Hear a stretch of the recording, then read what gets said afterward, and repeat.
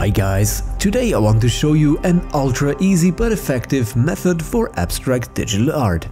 I'm gonna show you how to create cool edits with just basic knowledge of blending modes, color grading and masking. I used this technique quite a lot for fun edits in between. The whole thing is just playing around with shapes. There are no rules, just happy little accidents. Alright Bob, and here we go, let's just start outer space. I just darkened the image with curves and went on with an image of a nebular galaxy. Here we start the blending journey with the blending mode Hard Light. Afterwards I created a mask and used a large soft round brush to blend the two images together. Same thing with the next image of a nebular galaxy. I went with the blending mode overlay, but you can take every blending mode you like. It's just try and like or test and dump. Then I went on with a bit of coloring. There is no right or wrong, just a matter of your own taste. Next image is the pyramid of Chichen Itza. You can use whatever shape you want, it's really just playing around with shapes and blending. Later on I got rid of the pyramid and took something different. That's just part of the game.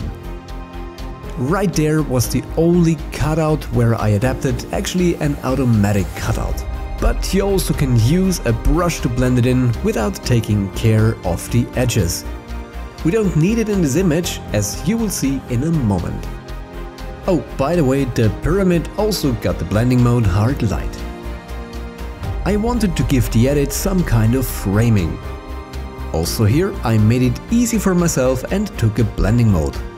Guess what? It's Hard Light again! After adjusting the colors I made a mask and painted away the middle with a fog brush.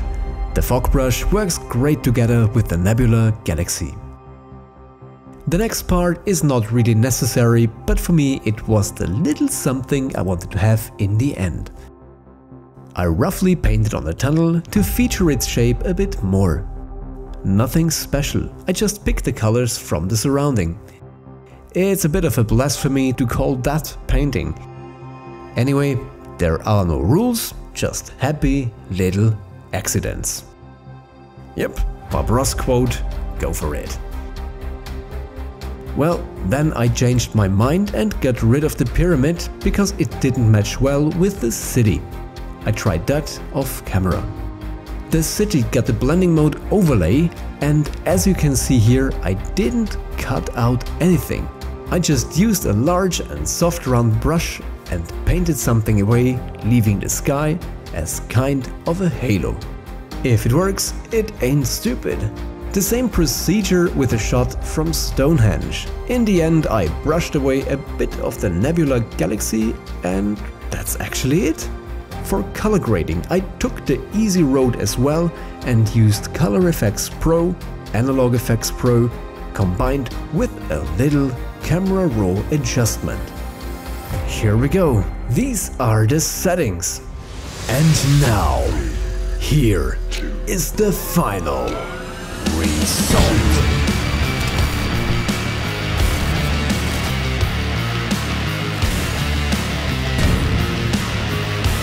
Alright, thanks for watching. If you enjoyed this video, please leave us a like and subscribe to our channel. Well, that's it for today. I wish you a good one and goodbye.